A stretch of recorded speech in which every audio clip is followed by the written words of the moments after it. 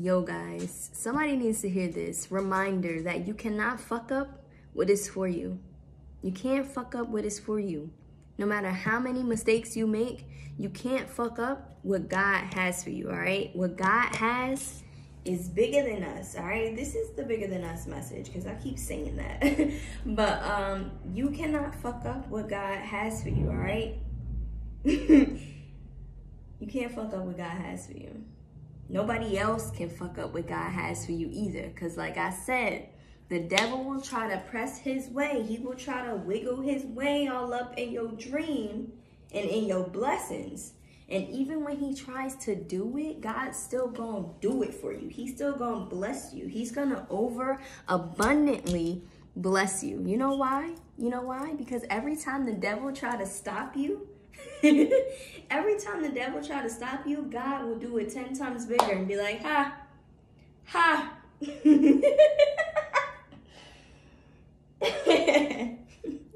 Just a reminder, okay? Because we got to laugh about these reminders sometimes. Sometimes we just need a little laugh in these reminders that whatever it is that you do, you cannot fuck up what God has for you. I mean that on every freaking spiritual bone and truth in my body, all right? Because I feel like I did some shit today and I'm like, oh shit, this did not go out the way that I planned it, that I thought it was gonna go. But when I think about my dream and I think about my vision, it don't matter what I do, I'm not gonna fuck it up. You know, I'm not gonna fuck it up to an extent that God is like, hell no, you ain't getting this dream, bruh. I ain't about to give you this shit. You done fucked it up so bad, right? Excuse my language, but you know, when we real. God isn't gonna give me, he's not gonna continue giving me something if I'm gonna continue fucking it up. And I mean that in the sense of like, intentionally fucking up. You know what I'm saying? Like there's ways that you fuck up by accident and then there's ways you fuck up intentionally, you know? Let's be honest. Let's be honest. Let's be real. We know when we fucking up on some real shit and we know when we fucking up by accident. I didn't mean for that to go this way. Like let me stop because I'm veering off this truth, but I'm really not in a sense. Like it makes sense all together, but all right, you cannot fuck up what God has for you. It's your destiny. It's your destiny to have it, all right? No matter what anybody says, no matter what the devil says, no matter how many games he will try to play with you in your mind, all right? Get your mind up. Get your mind real strong, all right? You need your mind to be real strong when you're fucking with the devil because he gonna try to come over here and fuck with your dream and fuck with your vision. Nah, we playing chess. We playing chess and the devil ain't here. And if he is on your board, you need to remove this man. You need to remove that guy, that girl, whatever the fuck it is, all right? Whatever it is, whatever devil it is, whatever baggage it is, remove it, all right? When you start removing that baggage and the shit that don't serve you no more, that's when God will start bringing them blessings on the board. And when you start seeing them blessings on the board, you got to protect this board, all right? You gotta protect your board. We up on the board, so I gotta protect this shit. Excuse my language, but y'all know what I'm talking about. You know what I mean. Protect your board. It's my legacy. My board is my legacy, all right? When I see my board, I see my legacy. I see the generational, like, wealth.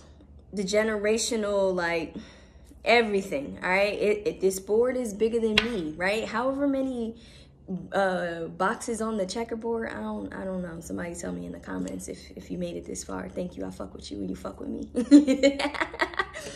Let me know how many boxes is on the checkerboard. But it don't even matter how many boxes is on there, to be honest. Like, don't let nobody come on your board and try to fuck up what you doing. Let me say that. Don't let nobody come up on your board in your territory, on your legacy and fuck it up, all right? That's not happening. It's not possible. Yeah, I get real serious when I talk about my dreams and my goals, and I mean that. If you over here trying to start problems with me and on my board and you not It's not in alignment. Let's say that, because if it's not in alignment, boop. Boop. Nala just did, she just like nudged me, like boop, right? You got to go. You will. Because at this point, I've made it too far to let anybody, anything, fuck up my board and where I'm going on my journey, all right? Like I said, I look at my board as a legacy. This is my legacy. Oh, my husband right there. My future children are right there. My business is right here. My future house is right there. All right, my future storefront is right here. You got to start speaking these things into existence. And like I said, you got to get your mind real right. You got to get your mind real right. Not for the devil. Not only for the devil, but for them dreams and for them goals. For them to come to pass, all right? I'm done. I'm done preaching because this is a way longer sermon than I wanted to give y'all right now. But, you know, sometimes we just got to get up into the truth and, like, you know, let it out. Bloom these truths. That's what I do. I'm the truth bloomer, the blooming truth queen, Miss Butterfly. All right. Peace, love, and blessings to you guys. I love you. I love you. I love you. If you made it this far, please like, share, subscribe. Yeah, whatever. Do what you need to do with this video. You know, save it. Save it to your wherever it saves to, you know. I love you guys. You got this, all right? I got this. You got this. We got this. Peace, love, and blessings to you guys. I love you. Happy Thanksgiving.